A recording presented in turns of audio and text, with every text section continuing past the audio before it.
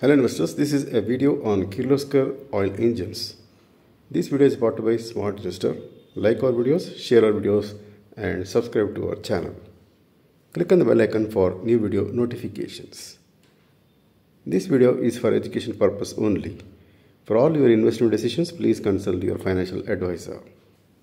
In this video, we like to cover the performance of the company for the second quarter FY24. The information is based on the investor presentation given by the company to the stock exchanges. Kirloskar Oil Engines has Lagajar Machineries Private Limited, Kirloskar Americas, Arca Financial Holdings, Optica Pipes, ESVA Pumps, Arca FinCap and Arca Investment Advisory Services. These companies are part of the Kirloskar Oil Engines. The company has a 2x and 3y strategy looking to drive exponential growth over the next 3 years. The company has 2x 3y strategy pillars, which includes growth strategy, technology roadmap, people and talent development, channel and path to market, operations excellence. So let us look at the progress of the company. The top line growth is for the first half FY year on year has grown by 19%. The company has clocked at 2,324 crore revenue in first half FY24. EBITDA margin is at 11.7%. PAT growth is at 31%. The company has a strong net cash position of 112 crores. EBITDA growth first half FY24 shown a growth of 24% year on year. The last 5 consecutive quarters of more than 1,000 crore revenue from operations achieved by the company. Continuing further, the company has 65 billion at double-digit EBITDA, customer delight, employer of choice, and attracts the best talent in the market. The products to business segments product lines include engines and gensets, industrial engines, power solutions for large institutional projects clients, after-sales support, retail channel, includes tractor spares, oil batteries. The products include engine-based pump sets, electric pumps, electric LGM pumps, farm equipment, financial services.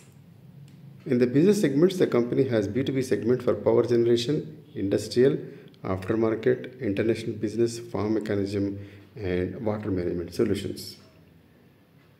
This is the performance of the company standalone sales highlights for second quarter FY24 with a year-on-year comparison. B2B sales have grown by 3%, standing at 904 crores.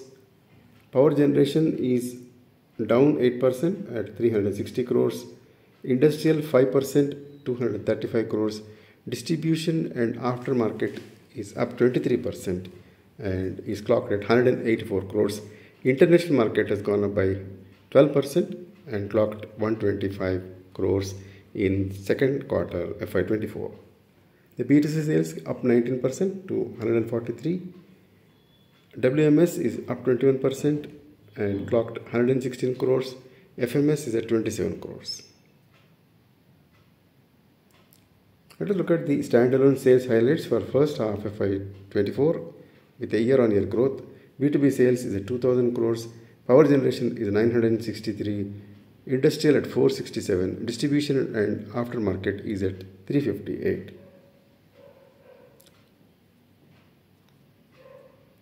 Let us look at the consolidated segment-wise performance of B2B. The company has shown marked entry into HHP segment by launching Opti Prime up to 3000 kVA, record revenue for the first half of 2023 crores, 18% growth year on year, highest ever numbers in all business segments for first half of the year. Over 50,000 engines shipped, the largest shipment of engines from manufacturing plants, GOM approved and appointed for key international market. Industrial business ended first half very strong order book led by large railway and defense orders. Consolidated segment performance overview. B2C KOL Water Management Solutions revenue for the quarter up by 21% year-on-year. Farm mechanization revenue up 12% year-on-year. LGM Optica merger on track. LGM plant consolidation on track. LGM margins improved to 7.7 against 3.5 previous year. Exports from LGM reached 30% of sales for first half of FY24. Let us look at the segment-wise performance of financial services. KOL total investment in AFHPL stands at 1,052 crores. AFHPL revenue from operations stood at 127 crores in second quarter, a growth of 52%. PAT stood at 18.5 crores second quarter FY24, a growth of 22% year-on-year. Total debt as on 20th June is at 3,154 crores. Debt equity ratio is now at 2.8. Total asset under management on 30th September is at 4,128 crores.